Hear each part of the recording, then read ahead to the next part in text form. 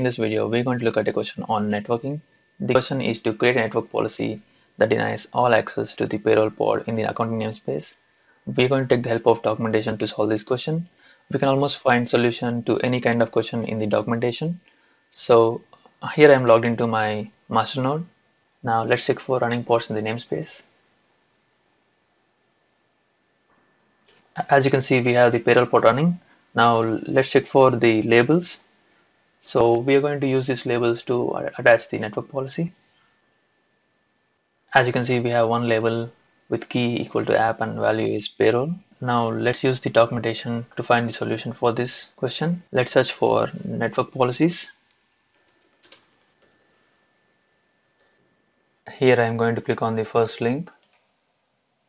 In this page, you will find policies to deny ingress and egress traffic and also to allow ingress and egress traffic. Let's scroll down.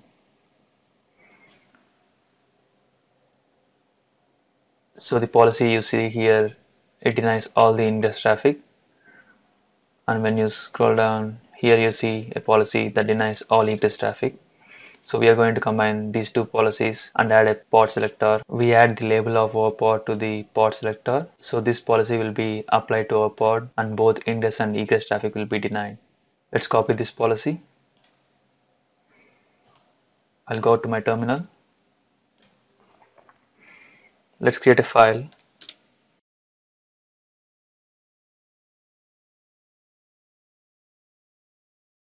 Let's paste this here.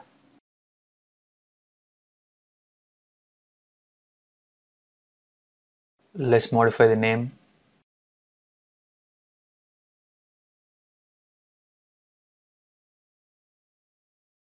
Let's add the namespace.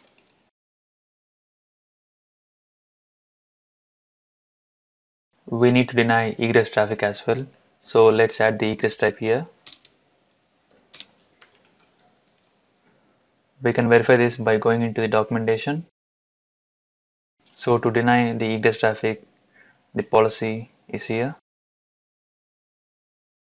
Let's scroll up and find the pod selector. Let's copy these two lines. We are going to match the label to the label of our pod. Let's go to our terminal and remove these brackets and paste the two lines here. Let's format this.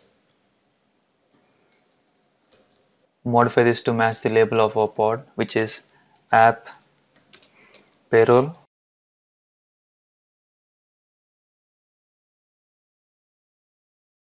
Let's save this. Let's create this policy.